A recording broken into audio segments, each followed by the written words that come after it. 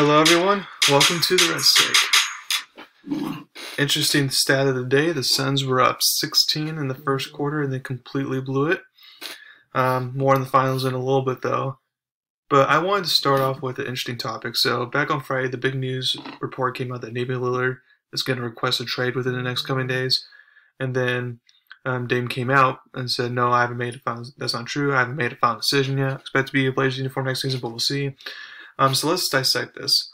This could be a similar situation to Tom Brady. Now, I know Damian Lillard won't be a free agent anytime soon, but a year before Tom Brady left New England, he knew he was going to leave New England. So Dame can know that as well, and therefore he can tell the front office, okay, this year it's finals or bust. Like, if you can't get me to the finals, if we don't get to the finals this year, I will request a trade for next year. That could be the case. Or, if Damian Lillard doesn't like the moves that are made free agency, all that, or he feels like not enough moves were made to get to that point where he thinks he can make the finals, then he may say, okay, now I will request a trade. So I think one of those two scenarios could happen. Go with the Tom Brady scenario, where it's like, okay, I'll just suck it up this year, hopefully get to the finals, and if not, I'll let the front office know I'm going to leave.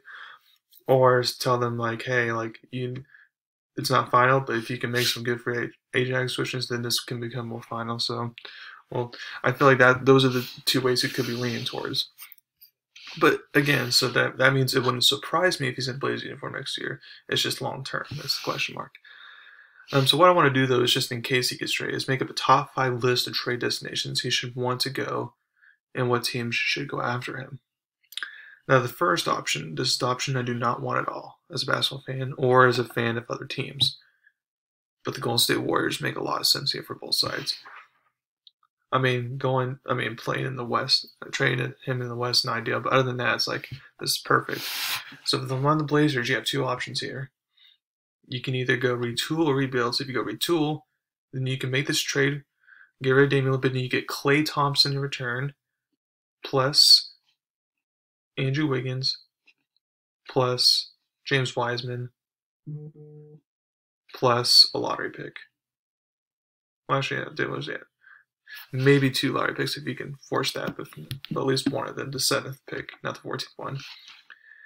Or if you go the rebuild route, then you just go Wiggins, Wiseman, and then both first-round picks automatically, and then call it good, maybe. So it's kind of predicament there. But either way, though, the Blazers would benefit from it. Because if you can get Klay Thompson, and let's say Klay Thompson comes back healthy, that may take him a little bit to kind of shake the rust off and all that, but let's say he comes back good and comes back near himself, then Klay Thompson and CJ McCollum duo, that's good enough to sneak into the playoffs in the Western Conference. That's good enough to be sort of relevant. Now it's not championship contender status, but oh well. At least you'll be relevant. So if you want to go rebuild, right, like I said, that's fine. So if I'm the Blazers, I gotta consider that. The second option is the Dallas Mavericks. We all know Mark Cuban needs to get him a second star. The new GM from Nike has a relationship with Dame. If the pairing of Klay and Steph, if we feel like that's the best backcourt of all time, then what are we going to say about a duo of Damian Lillard and Luka? They would surpass Steph and Klay as the best backcourt of all time. I'm sorry, they would. Now, as far as the trade package goes for the Mavs, you obviously trade Porzingis. You may have to give up Jalen Brunson because it seems like Blazers would want a point guard in return. And then they can give up a 3-and-D guy, Maxi Kleber, because that's what they need desperately, and then a first-round pick, maybe 2 for the future. Who knows? So if you're Portland, you get scores. Yeah, Porzingis is not a good scorer as Damian Lillard, but he'll provide some scoring to help show the load off CJ McCollum, especially in the regular season.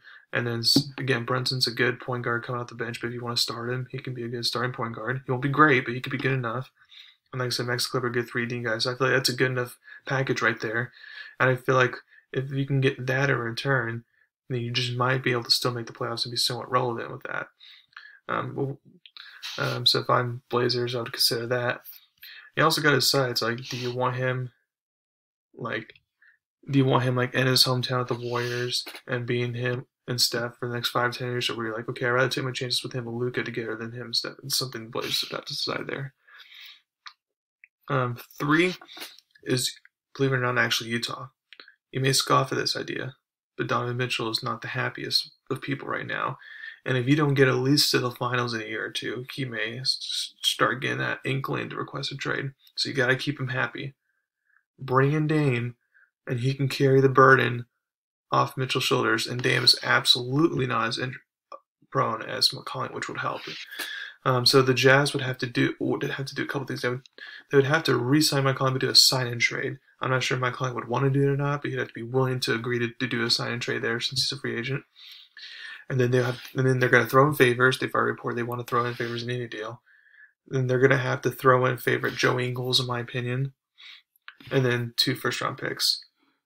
And if that's not enough, then you can throw in Bojan Bogdanovic. But if I'm the Jazz, I'm going to throw that in first things first. I'll see if this offer would be good enough. If not, then throw Bogdanovic in. And if you can get that for the Blazers, that's a very good enough offer. That's kind of like along the same lines as and the Mavs are what the Mavs are offering. It's a pretty good deal back. And it's like, if you're the Blazers, like, okay, I feel like him and Mitchell, well, again, that might be a bad backcourt than Steph and Clay. You may be thinking, okay, I'd rather take my chances with him being just in Utah than him in a bigger market like Golden State or Dallas or something like that. So that's an option there. 4 is Philly. If you pair Lillard and Embiid because of the Eastern Conference not being as strong, automatically a finals team. I know the Nets have their big 3 and the Bucks are in the finals right now, but Dame Lillard and Embiid, assuming both of them are healthy, they would get to the finals. Now, you're going to sacrifice some defense here because you're going to have to trade some defense players. You're going to have to trade Ben Simmons, who's a lead defender. You're going to have to trade Thibault most likely.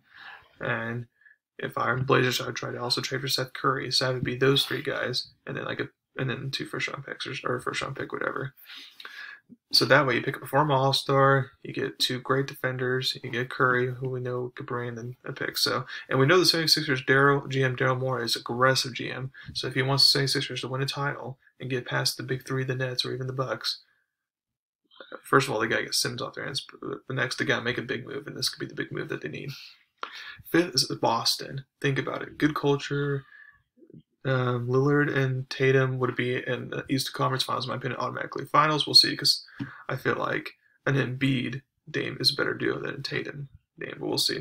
That at least make Eastern Conference Finals, which they have gone in multiple times with just Jaylen Brown. But at Portland, in return, you get a nice, good borderline / all-star player, and Jaylen Brown's a good defender. You can get another defender, Marcus Smart, who's a good culture guy setter there, and then you can get also a bunch of picks, which Boston happens to have a lot of picks. So there you go. I feel like that, or if you want to throw in Tristan Thompson or something, veteran player, you can do that. So I feel like that's a good option to return for the Blazers. And if you're Boston, I feel like you got to make that move because you can't just stand pat on Tatum and Brown if you want to win the championship. Now there are some other options I left out this list on purpose. Let's start with the Heat. Yes, good culture, good owner, head coach. We all know that. But if I'm Portland, even if I can get out of Bio and Hero and Kendrick Nunn and picks, that doesn't sound appealing as an offer as the other ones I threw out there. Plus, with the Dame and Butler combo, yes, I know Butler and was able to take his team to the finals once by himself. But that's in the bubble, completely different scenario. I feel like Dame and Butler combo. I feel like that's not going to get you to the finals. In fact, I feel like you could still get upset in the second round in the Eastern Conference. I feel like that's just not a good duo there.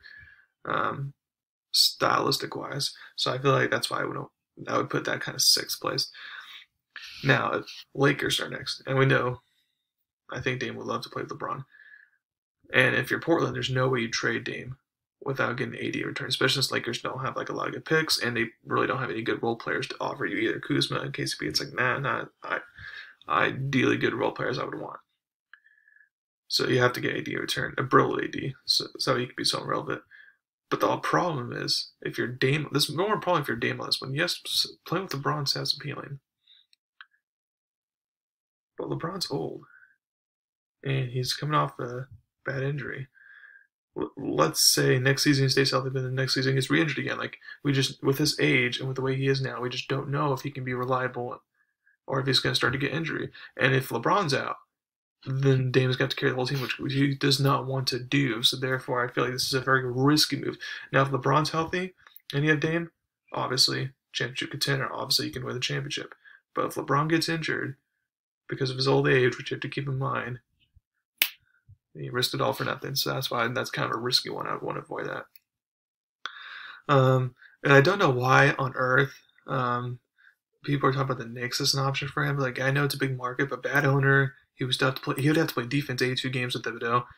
And as we've seen many, many times in the playoffs, they wear down in the playoffs because they play so hard throughout 82 games. So they'd be out in the second round most by Eastern Conference. So that's just not a good situation for him.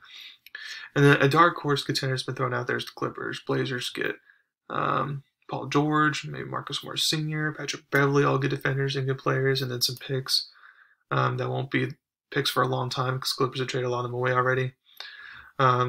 So that would work out for both teams. For mainly Portland. So you get Paul George and you'd be relevant. You'd be a contender for sure. And then you're with Kawhi if he resigns, then that's a deadly duo right there. However, again, this is kind of like the Lakers factor here with Kawhi's injury, especially since he's going to be at least half a year next year. It's like, do you want to risk that and be with him when he's so injury prone? So that's why he's not my top of my list either. So again, to repeat, you got Golden State 1, Dallas 2, Utah 3, Philly 4, Boston 5. So we'll see what happens. So I do want to talk about the finals real quick. So I still could be right. The Suns can somehow come back and win. But it appears I was way off about my prediction. Now keep in mind, Dario Saric's injury in his ACL in Game 1 has been a bigger factor than we realized. Because besides Ayton, Crowder's a good physical man and all that, but they don't really have any size of defenders, and that's the only thing that could stop Giannis. So therefore, they'll be able to stop Giannis, and when they don't stop Giannis, they'll be up for Middleton and Holiday, and Tucker and Portis and all of them. So that's why it's been really hard for the Suns to try to win to stop the bleeding here on this 3-game losing streak. But here is the bigger reason why I may end up being wrong. The team with the most playoff experience usually wins the finals. And I usually go with the team that has most. I usually do that because I know that. But because I was like, Bucks are just too inconsistent. I'm not sure what I'm going to get with them day in, day out. I know what I'm going to get with the Suns. They've just been looking so good. Despite, playing teams with the injured star players, they've just been looking so good.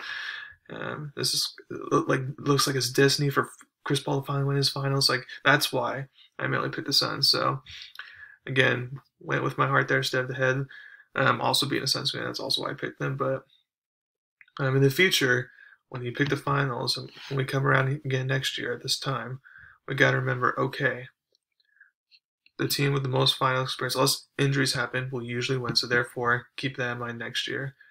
So we'll see if the Bucks can close it out Tuesday night. So thank you very much for listening to my podcast today. Please subscribe to my channel, tell everyone about me. Thank you very much, and you all have a wonderful day.